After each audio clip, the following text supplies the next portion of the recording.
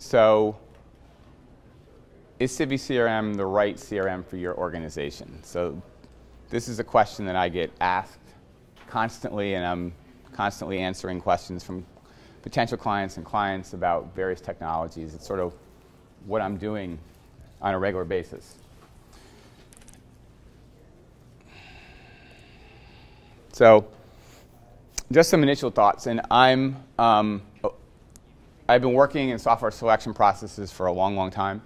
I'm really not here to rubber stamp Civi, but it does do extremely well when we do comparisons between different software products in this space. These are my opinions. These are not necessarily the opinions of every software consultant, every Civi consultant, or the Civi core team. So I'm going to give you my thoughts and some comparison products out there. We do work with other software besides Civi. So we've got implementation experience across a wide range of softwares.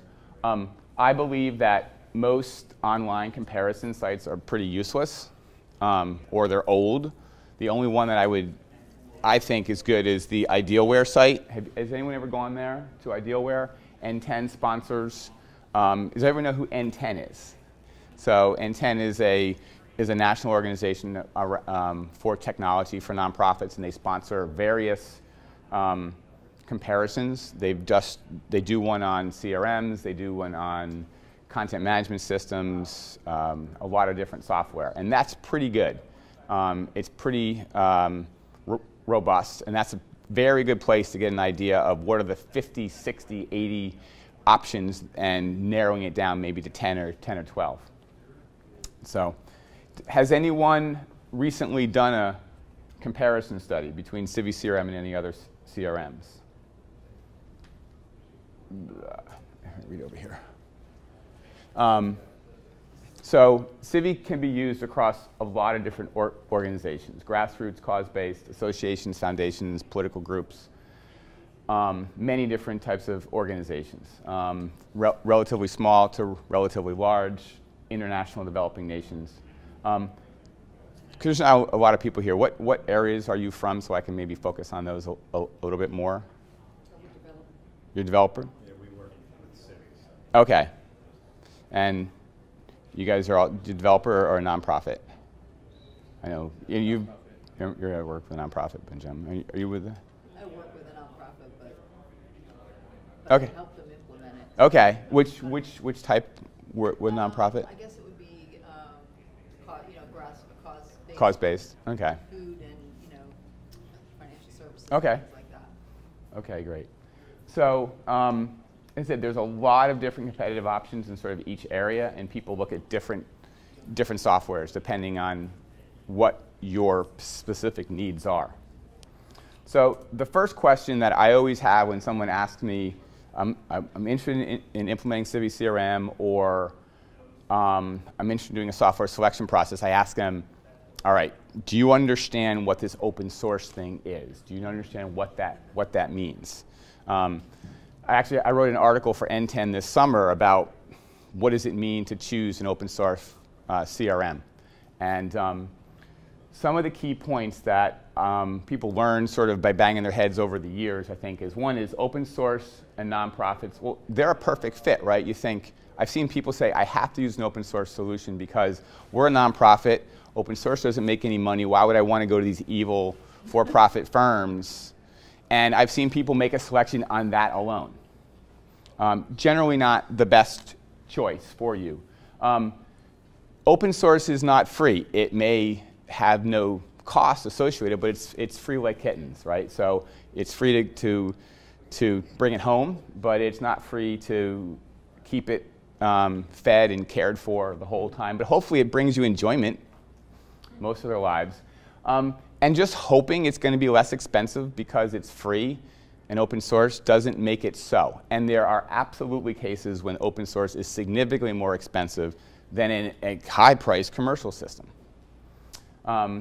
This is a really big one, and we probably get BackOffice Thinking at least half of our work because of well-intentioned experts implementing CiviCRM that really should not be in this space. But because it's open source, and even though there is a partner program, and I encourage everyone to either become a partner or a member if you're a part of a nonprofit organization. But I always say is, if you've got someone who's local or someone on your board or a committee member's son or daughter who loves technology, it's like there's a good chance there's going to be a lot of problems. I was just at a client the other day, and it was my first meeting with them, and they were having all of these problems with duplicates. Every single entry they put in the system was a duplicate almost. So I went and looked at their rules for duplicate, and it was set to external identifier, the only thing. So they've never not put a duplicate in the system. Every single new contact that signed up gave them a donation. So they implemented a few months back. They've got a little more than 10,000 duplicates that they know about. I'm guessing they probably got 50,000. Because they were pretty sure that some of them weren't duplicates, but I'm pretty sure all of them have been duplicates. So their expert must have probably done an import, right, with using external identifier from some other system and never changed it back, never looked, never tested, and has now created a huge issue for them. So this is probably one of the most important things, is be aware of these well-intentioned experts with open source.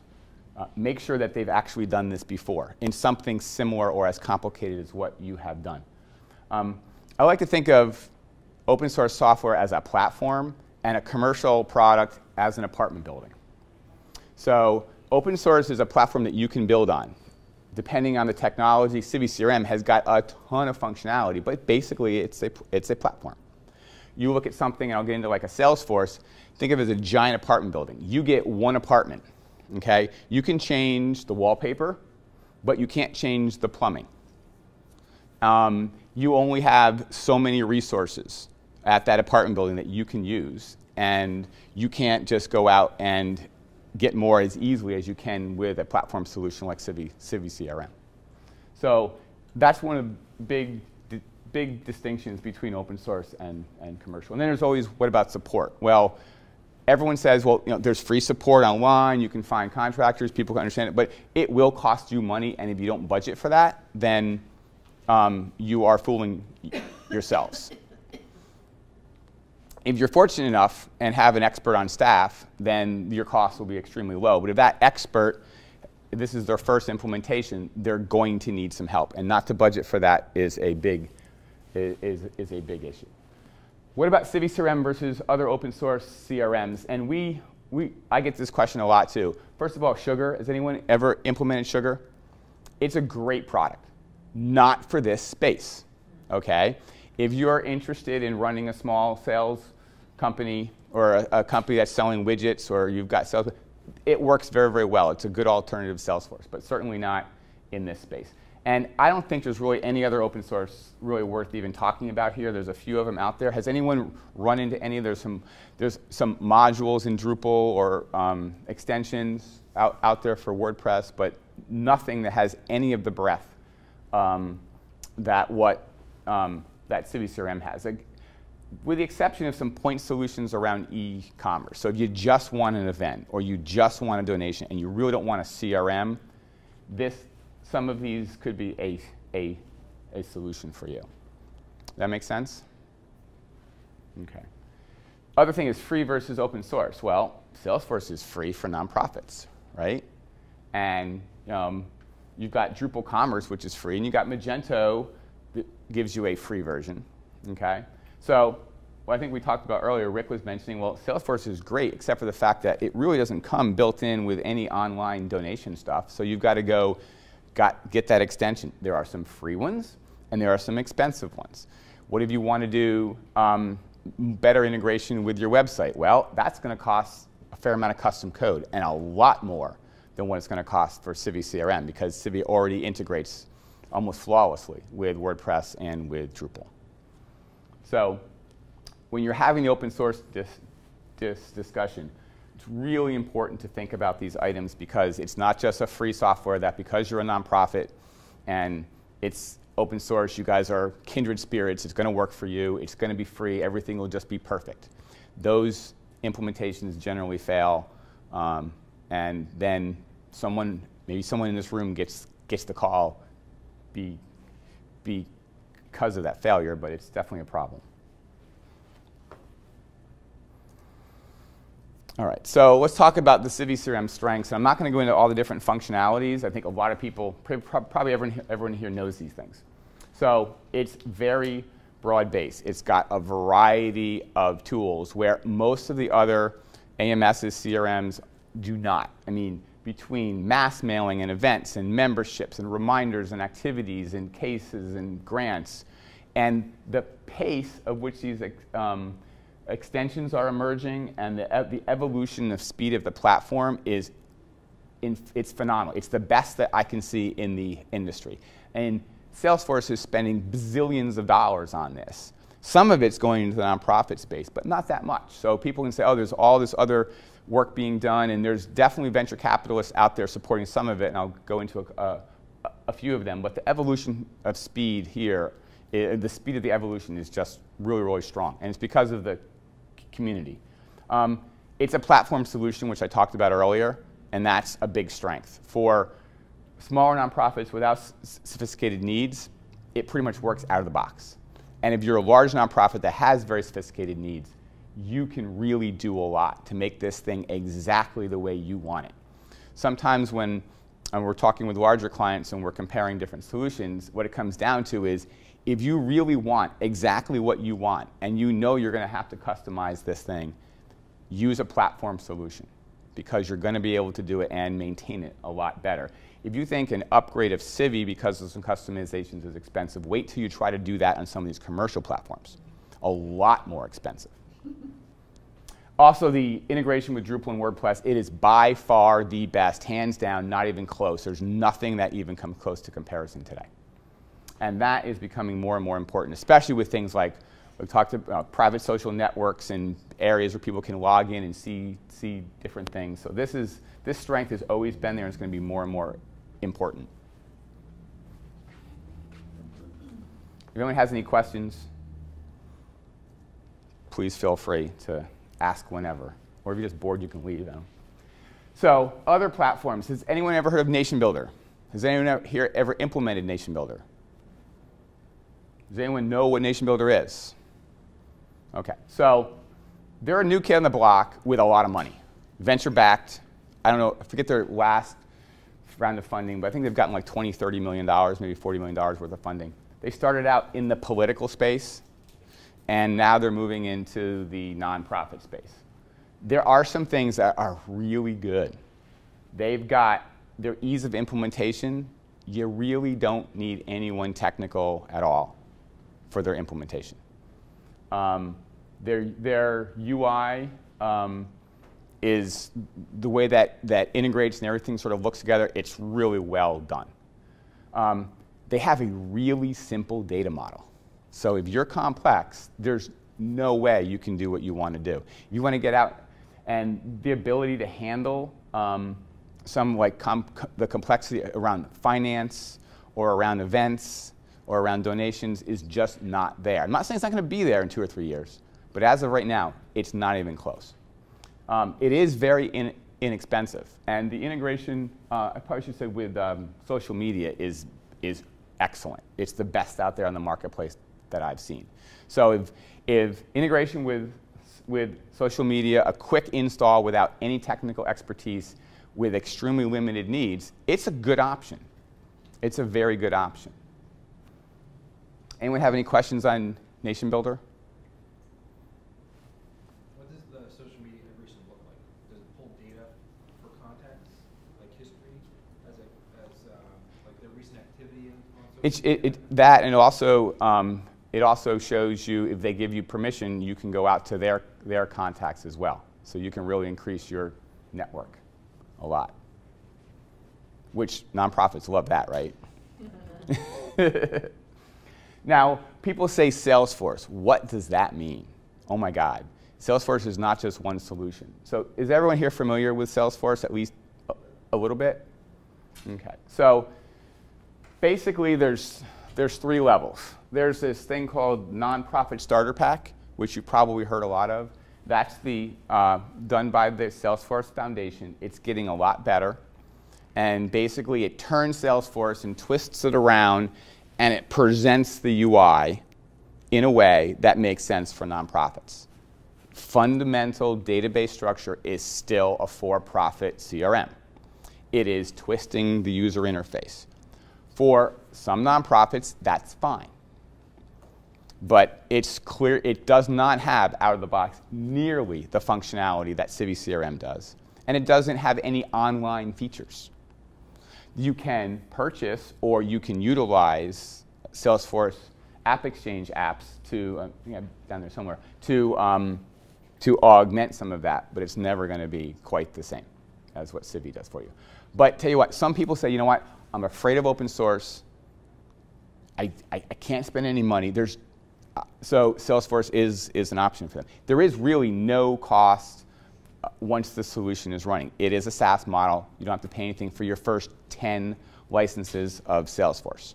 If you need more than that, then you have to pay, but you get an 80% discount. I think that comes out to like $45 a month per user or something like that.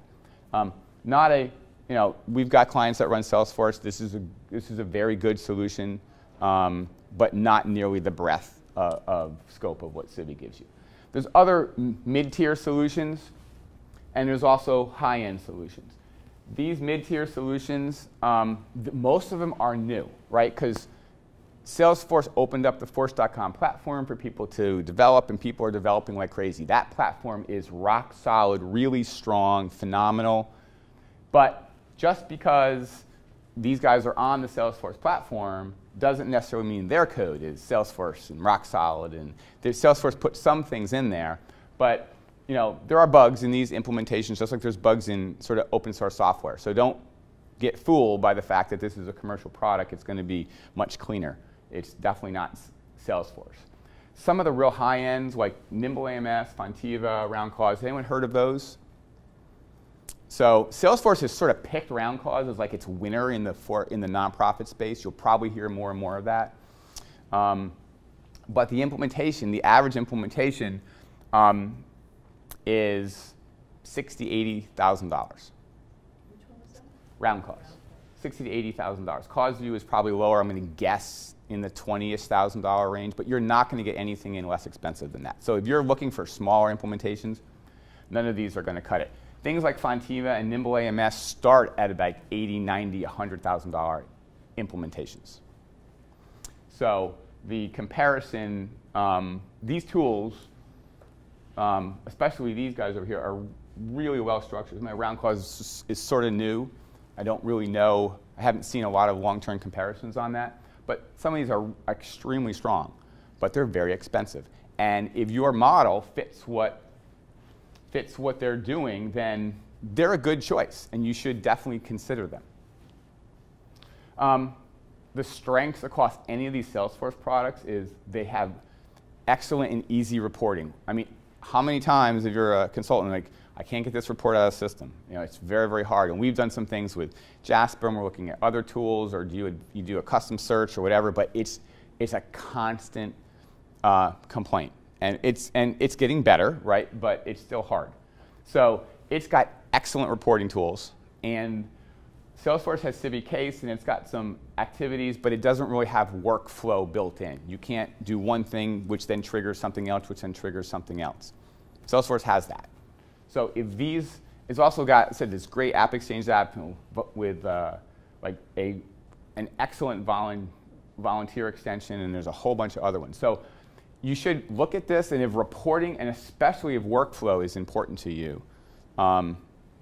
using a Force.com platform app is not a bad choice. None of these integrate like CiviCRM into your content management system. Not even close. Okay?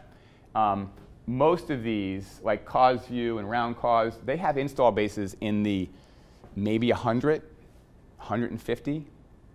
So they're small, right? So when Civi had install base of 100, 150, think how much more it's evolved. How much more are these guys going to learn over the years as they continue to grow? They've all got a lot of money behind them, so they're advertising like crazy, they're fixing bugs, but right now, you are really helping them with their development package, to be honest with you, right? Because you are a very new user. Not true of Fontiva.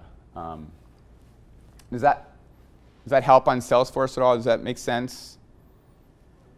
Okay.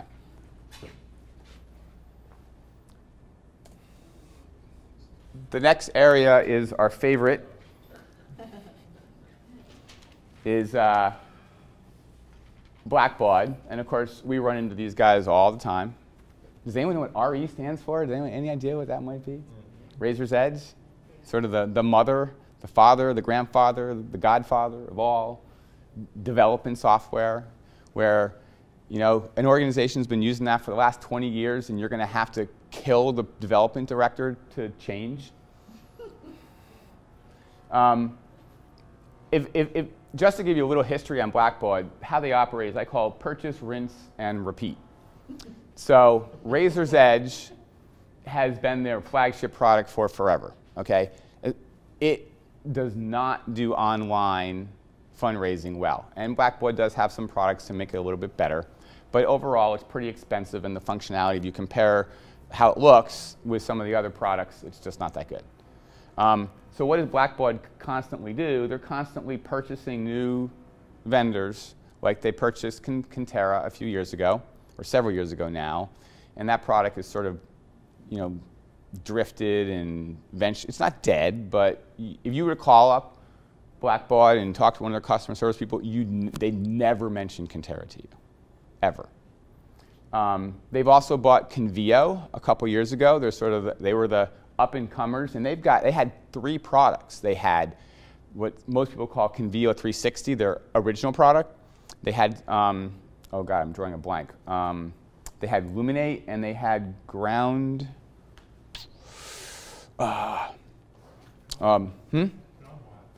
No. I'm going to call it Ground, but I know that's wrong.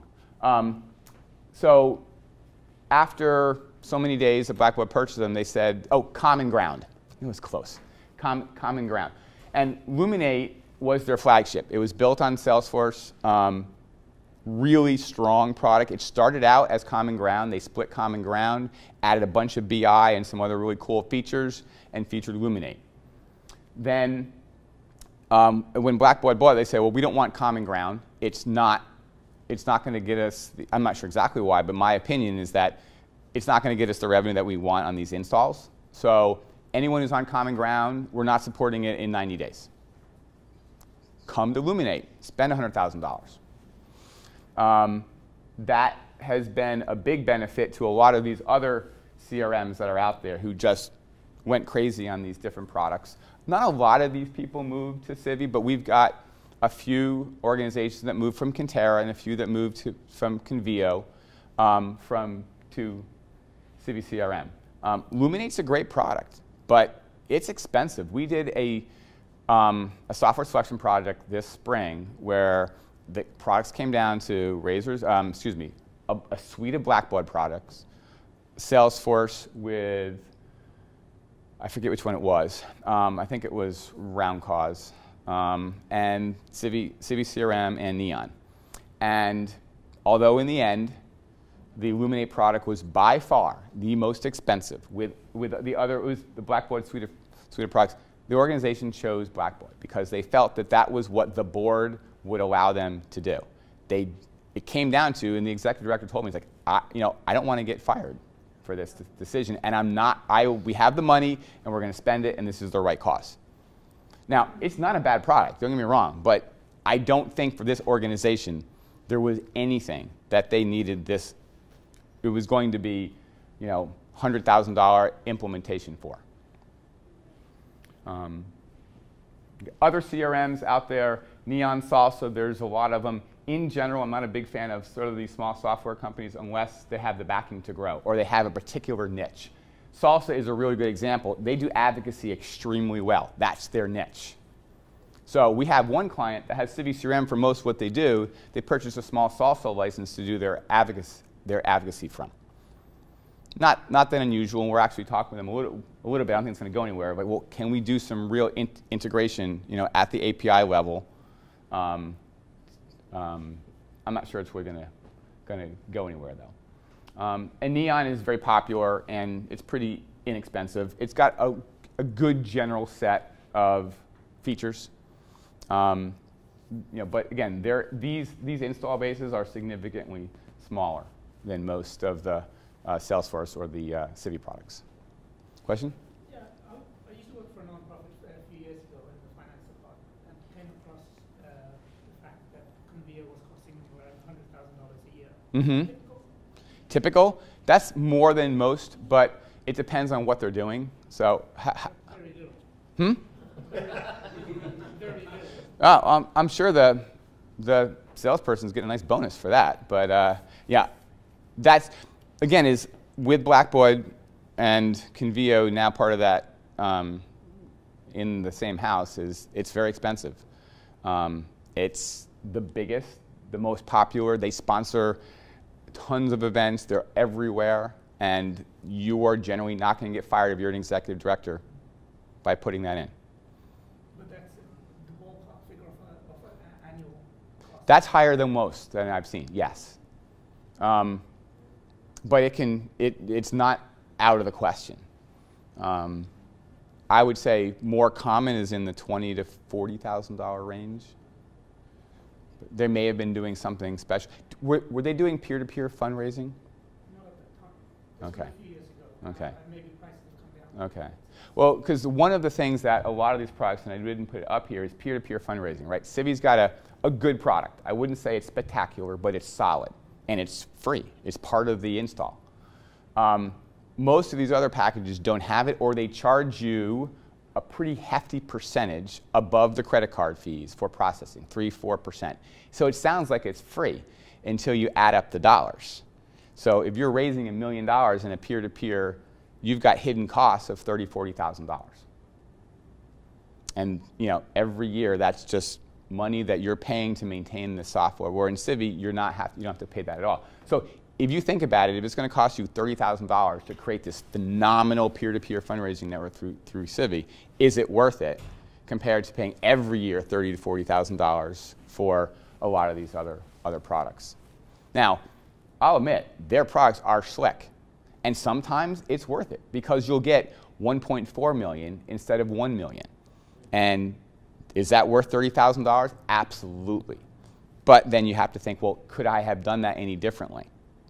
So it's an interesting choice.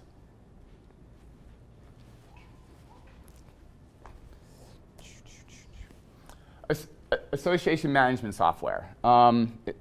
Is anyone familiar with different AMS systems? Avectra, right. There are a ton of mid-tier AMS choices out there. And I don't think any of them have the breadth or the configurability of CiviCRM that I've seen. But they have some really good features. So Civi membership and events are good. But there are absolutely membership systems out there that have better features for memberships and better features around events. So what I'll talk with people when they come to us about, well, we're comparing this AMS with Civi, if they have the right feature set that you're looking for and you feel comfortable with a number of installs, I'm not really a big fan if someone has got 50 or 60 installs and you're helping them with their development still, then go with that AMS. But if you're not sure, then let's compare CiviCRM. There's also some really large AMS options. Avectra being, they're like the razor's edge of the AMS world, but the average implementation there, I don't know now, but I'm going to throw out the numbers of $200,000, $300,000. So if you have extremely complex needs, and I don't think there's many Civi implementations that are close to that cost. Okay. There's Member Nation, there's Association Anywhere. These are expensive. This one's actually from Fontiva. This is a Salesforce product, and that's built on Oracle. They're good solutions, but they're very expensive, and they have very large yearly carrying costs to them, very large. But they are options for very large associations. I'm going to guess most large associations are not looking at CiviCRM. I shouldn't say that never, but very rarely will I be in a comparison where I'm comparing some of these large AMSs with Civi. Usually it's apples and oranges at that point. Okay.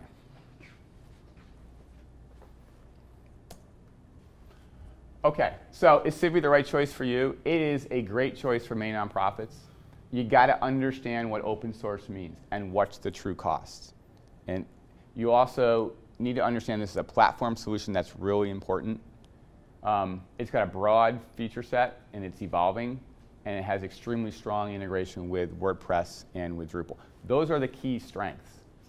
Usually it comes down to, I'll ask, if you, other things like if you really want what you want and you're willing to, and you want to customize, this platform solution is huge if you're a larger nonprofit. If you're a smaller one, the fact that you can integrate and get some really cool functionality with integration with Drupal and with WordPress at a fraction of the cost, it's a really good product for you also. So, all right, that's all that I had. I'm not sure I can see everybody in the room, but does anyone have any questions, comments? Was this at all helpful? Okay. All right. Thank you.